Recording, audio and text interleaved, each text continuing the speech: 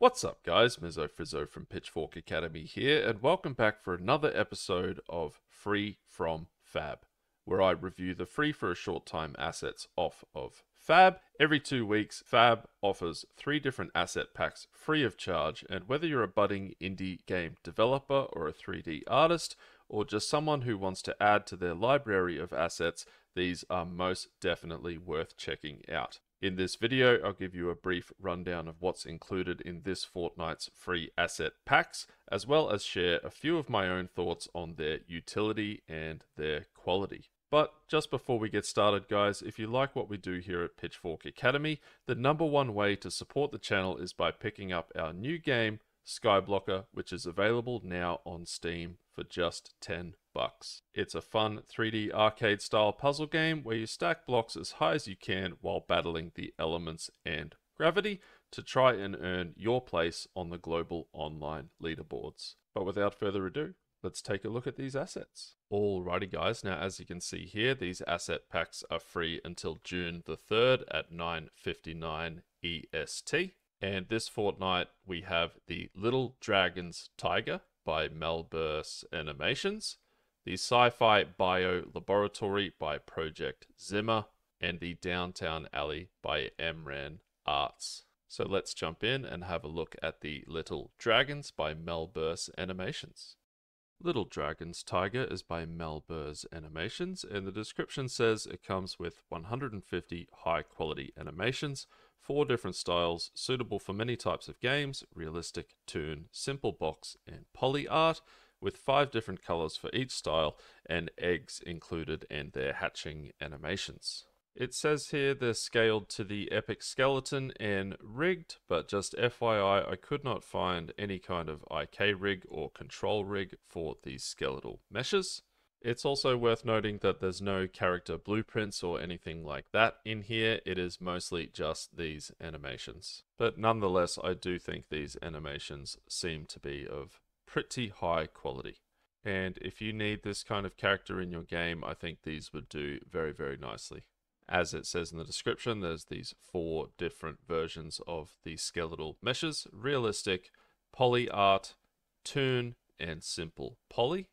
But obviously even the realistic meshes are quite stylized, and I do think they look quite nice. And these animations look great as well. There is locomotion, flying, and swimming, as well as some dodge and death animations, and a whole bunch of attack and receiving damage animations, as well as jumping, and a few more besides. All in all, I think this is a great little asset pack, especially if any of these different art styles fit the style of your game.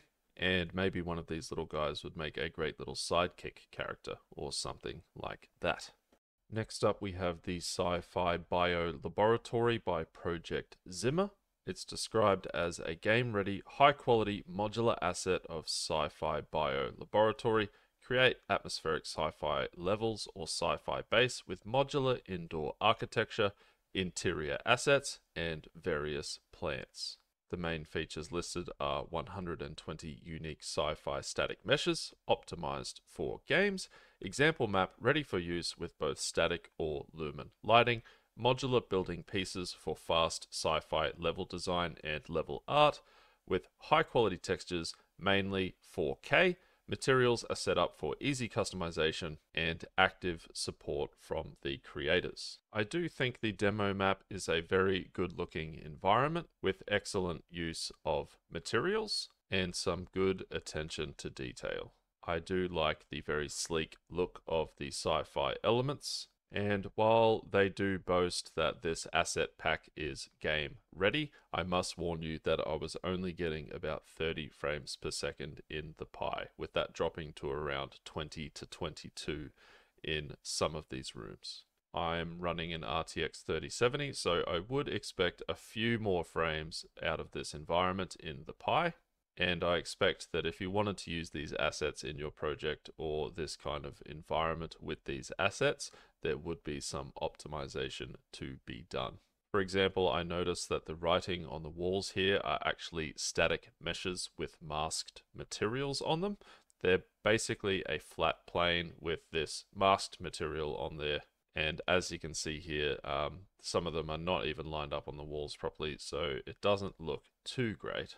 I would probably want to factor some of these text elements into the actual wall materials themselves to make it a little bit more performant, or just use some decals. But that being said, I do think these assets look quite nice. The only blueprints here are these cable and tube spline blueprints, but some of these assets are actually skeletal meshes, such as these trolleys and doors and these kind of tube compartments. All in all, while there's not a great deal going on here, I do think what's included is quite nice, and if you wanted some kind of sci-fi environment in your game, then this would work quite well. It's quite realistic with a quite realistic use of materials and textures, but like I said, there would probably be some optimization to be done to make these assets game ready. Still quite nice, and I do recommend grabbing these assets while they're free. And lastly, we have the Downtown Alley by Emran Arts. It's described as a combination of more than 30 modular pieces to create different building variations and more than 100 props to fill your levels with. It features high quality game ready assets, PBR materials, RGB packed textures, and LOD and collision ready meshes, with textures ranging from 1K up to 4K. I do think this is a very cool, very nice looking little environment, again with excellent use of textures and materials, giving these assets a very gritty and realistic look. The asset pack actually comes with 3 different demo levels, including this nighttime one, as well as a sunny daytime lighting environment, and one with this cloudy overcast lighting environment, which I think looks very cool indeed. I had a run through here with many, and while I was getting a relatively impressive 40 frames per second in the Pi, I did notice a few visual glitches here and there. But I also tried converting all of these static meshes to nanite, and it did seem to remove a lot of the visual glitches, but it did produce a few artifacts of its own, which if you wanted to go down that route, you would just need to work out a couple of these kinks. But with all of this switched to nanite, I was still getting about 37-38 frames per second. Obviously, it depends on your project whether you're going to use the nanite pipeline, but I thought it was a neat little experiment that only took me a few seconds. All in all, I think this is a great looking little environment, and we have been eating well with regards to these free environments on the free for a short time on Fab. So once again, I would recommend grabbing this asset pack while it's free. And that's going to be just about it for this episode of Free from Fab. If this video has been of any use or value to you whatsoever, please hit like and subscribe, and I will see you on the next one.